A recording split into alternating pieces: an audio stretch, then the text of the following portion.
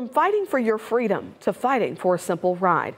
New at 5, 41 Action News reporter Stephen Dial shows us the big surprise for 2 local veterans today. Dia, do you remember when you got your first car?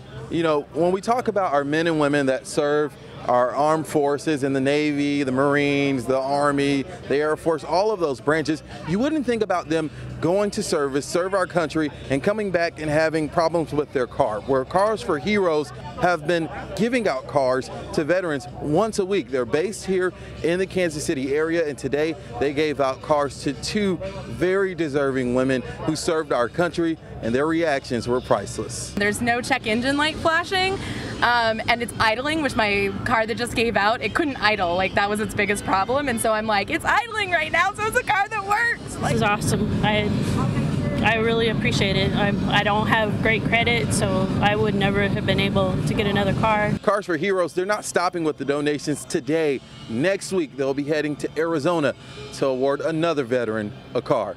Reporting in Kansas City, Stephen Dial, 41 Action News.